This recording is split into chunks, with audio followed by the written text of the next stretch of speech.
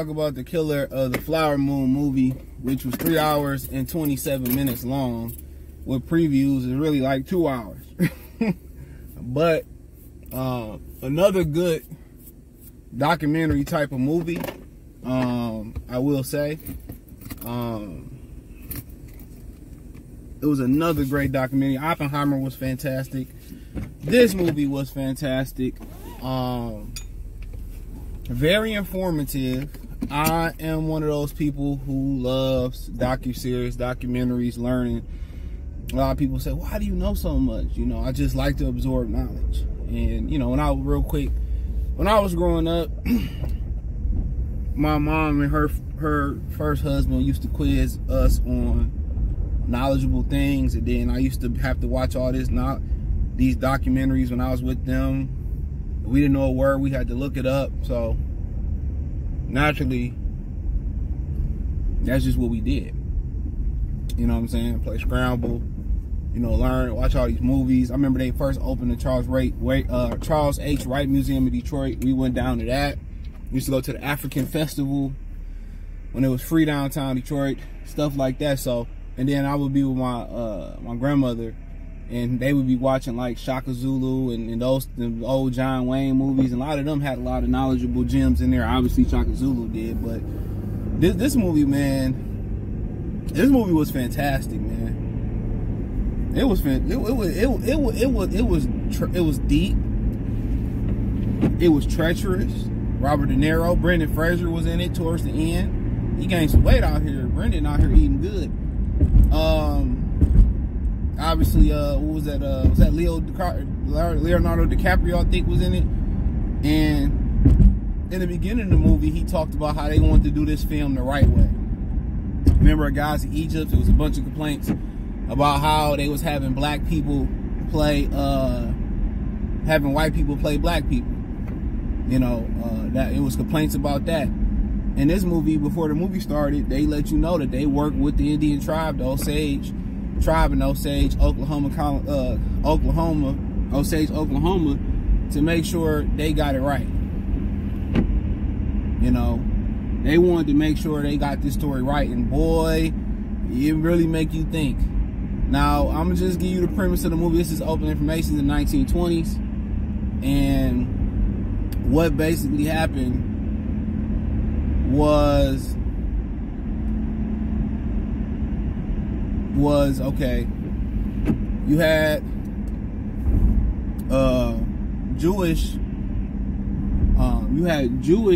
a man who was the sheriff of the town, played by Robert De Niro. So what he wanted to do was he basically told his son, his nephew, I think it was, who was played by, I think, Leonardo DiCaprio. Hopefully I get it right. I get them Matt Damon, Leo DiCaprio, and the other one mixed up. But he basically got out the army, and he basically, he came back to Osage, Oklahoma. He told him that, his money was going to run out because in Osage County, they started finding black liquid gold, oil. So in order to finesse them out of their, oil, they would try to destroy their bloodline and inherit their money. So he was set up, man, sweetest day in Detroit, man. Wild Texas Roadhouse on 10,000. I love it though, it's cheap. But so they would try to destroy their bloodline and take their money, inherit their money. He got to one poor person that he wanted to, he asked to delete in the movie. He wanted him to delete somebody for him, and I'll get to that part where he basically adopted his wife's kids.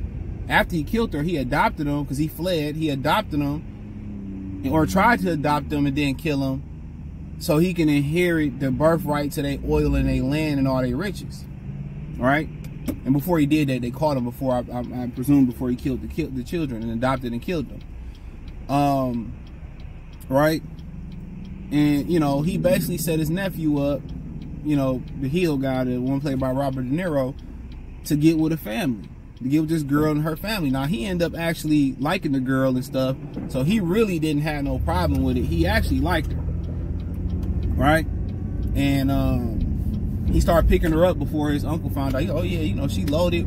We need to get some of that money. You need to marry her, have some children. So when we knock them off, all the money come back to you, and they gonna come back to me. So he married the lady. They had children, and they started knocking their family off. The mother was already sick. The wife was sick with diabetes. Diabetes was sweeping through them like a mud.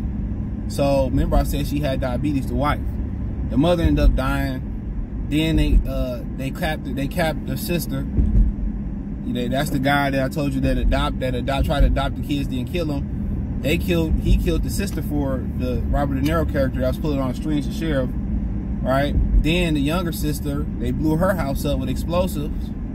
So Leo DiCaprio's wife said, you know what, I'm going down to DC to ask the FBI to step in. Now usually the government really don't have any, say so, when you go to Indian reservation ground, but they basically gave them the right to do so because they wasn't just killing their family, they was killing all of the Osage Native Americans, right?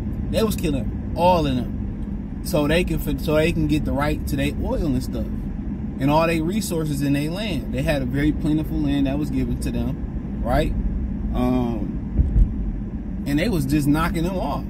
So it got to the point where I figured they should have did something a lot earlier. They was knocking guys off for insurance money.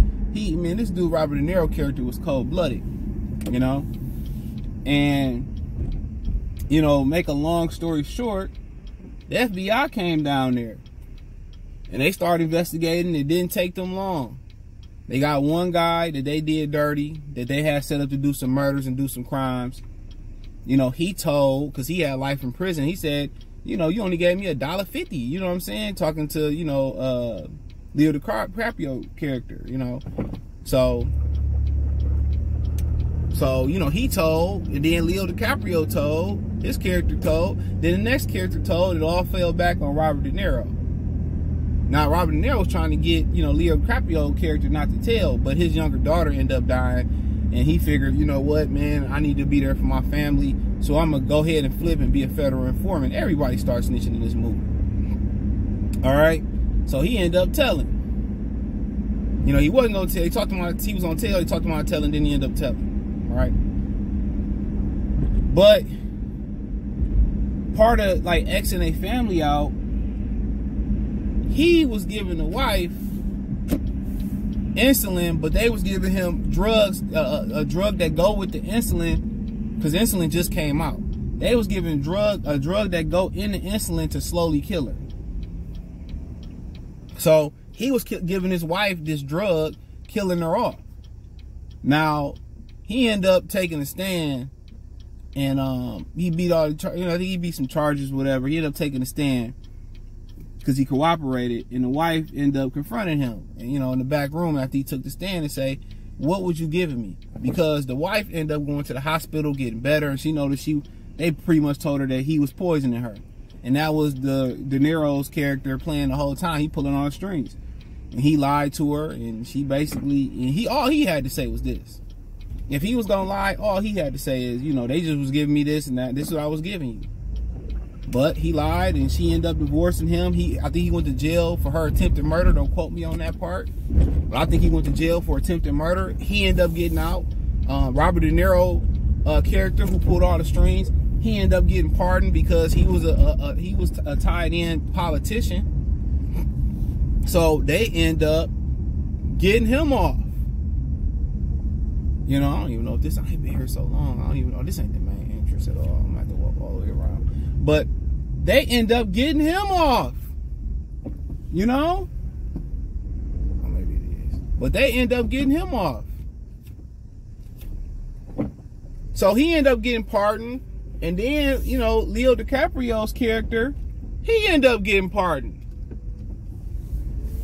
So down the line, everybody got pardoned. The wife, who family they tried to kill off, they end up, she ended up passing away. So yeah, she ended up passing away in 1937, but she did get remarried. But it just shows you how wicked this country is and how they stole the wealth. And you just think about, they just did that to the Native Americans. What they done to black people, what they done to other people of this country who built this country, who showed them how to survive in this country. That was a crazy story. I would say you should take everybody to see it. Young black kids, young Native American, white kids. People need to see how treacherous, and they probably didn't put the most treacherous stuff in there. This is how crazy it really is, and they did black people even worse. If you can imagine anything worse than that. They took their bloodline and their money and their resources, and the people who pulled the strings still got out. The people who executed, this is how crazy you is. You marry a girl that you like. Your uncle tell you to marry her, but you really wanted to marry her. You liked her, right? And you slowly killing her. You killing your wife who gave you 3 or 4 children. And you constantly giving her that poison.